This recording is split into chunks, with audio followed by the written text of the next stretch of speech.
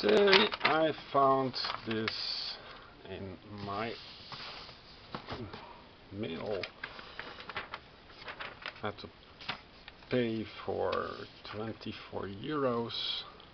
This is, I suspect, Diceborn Heroes, and this is quite a thing. This game had quite a history. So let's see what's inside.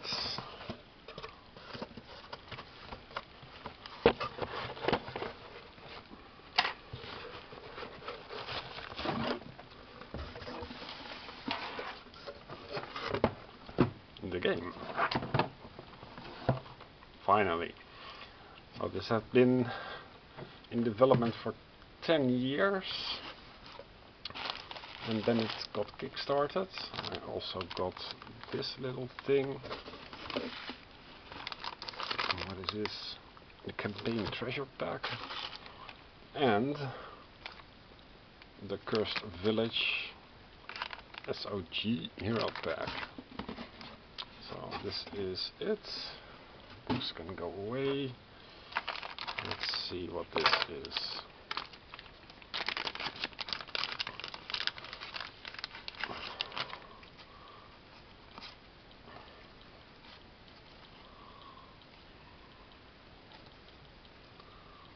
Interesting. Never seen this before. I made a print and play, but the creator also had some ideas after that. We never got the print and play of the second edition.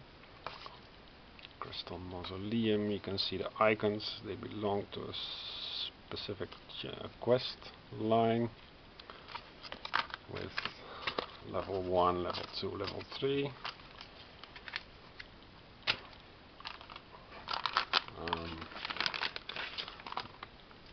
The creator had a bit of trouble because the cost of production were a bit higher than he anticipated, and the poor creator had to apply for a loan, didn't get a loan, and meanwhile all the boxes are rotting away in the Canadian basement of him. Well, this is new stuff. It's nice to see the production cards, new character classes. Shaman is new, the Acro Battler is new. Can become a hunter. Now, lots of gameplay here. Gem Binder. I was thinking of just ditching the game due to, well, the tragicness of the Kickstarter. Flimsy little paper, but I think we can manage. That's this. Now go to the nice little box. I didn't pay for a drawstring back, but it's nice to see Diceborn Heroes. Some kind of textile. It doesn't smell too bad. Well, useful always. Let's see. Well, this is going to not last long. Nice little. Oh, the Calicopy. These were in the print and play version. Smells okay. You can tell. Magmite, it's me, Focus Bracer. I remember these. Nice to see. I have to order this all to make it a little bit more optimized for setup. But it will be fine. Okay, we have a paper with a campaign treasure box. What is this? It's a thick paper, single sides. Yeah, okay. Details. Figure it out later.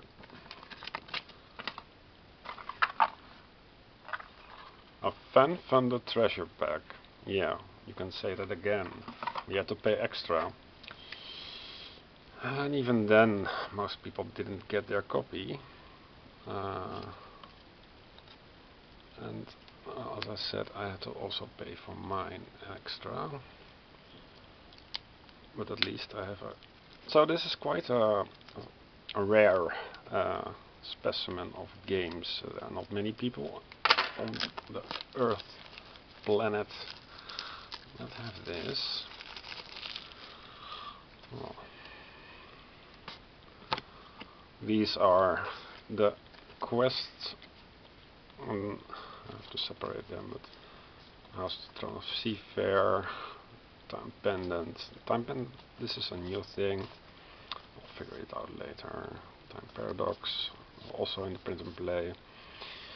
So you're not missing that much, but it's still different from the print and play. For those who did bother to make it. It cost me a month to build a game box. Now,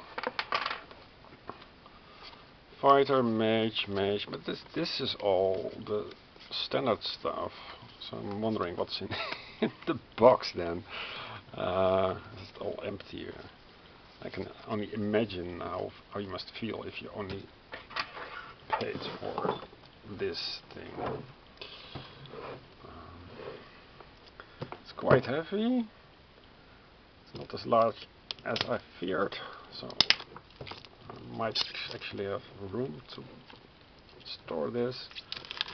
But it's looking great. I mean, people were very negative on the internet of the quality and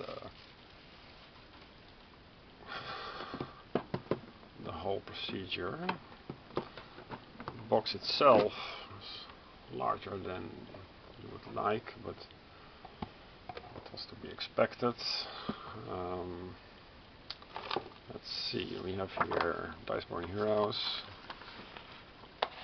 the terrible manual that was full of omissions and mistakes assumed. And which version is it?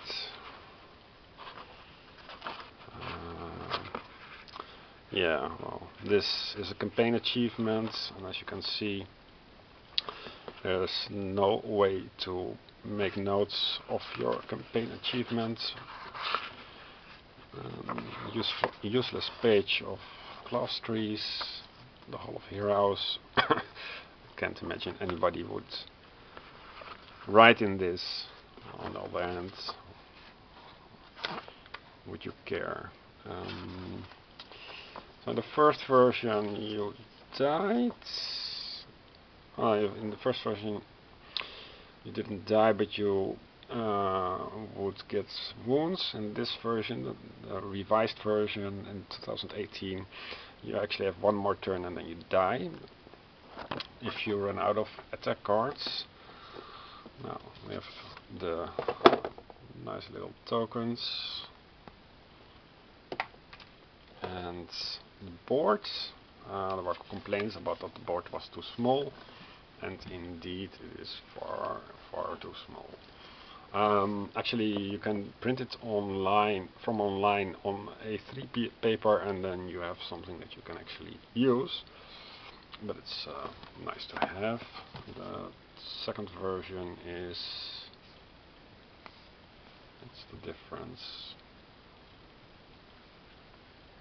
Not really a difference. Both have a glossary. Depends on taste, I guess. We have some bounties. There's complaints about the bounties, that if you were unlucky you would never get the bounties. And well, there's an easy way around it, just mulligan. But mulligan is discovered as a mechanism after the development of this game. So it's all stuff thrown together. Very nice to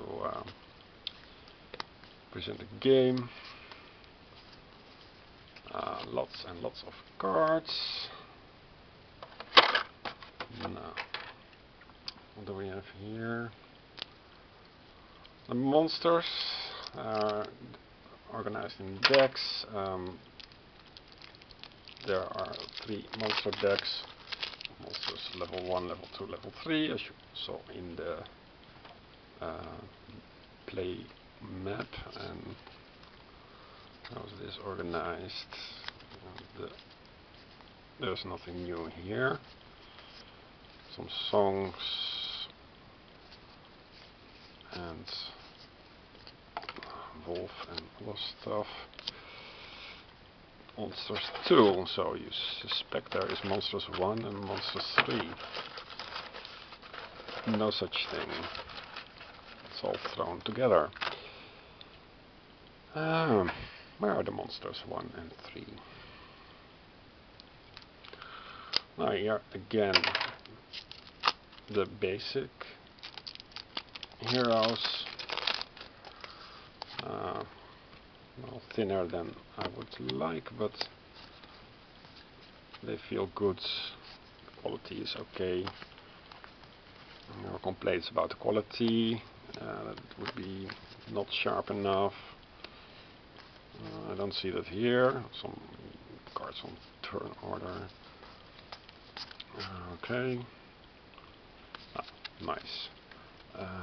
Okay, what do we have here now? So this Chancellor's Blood, a girl and a dragon, 3 Raiders of Runetek. Naming is different, but Runetek was in the play. Awakening in the Deep, also don't recognize this. This is supposed to give some indication of difficulty.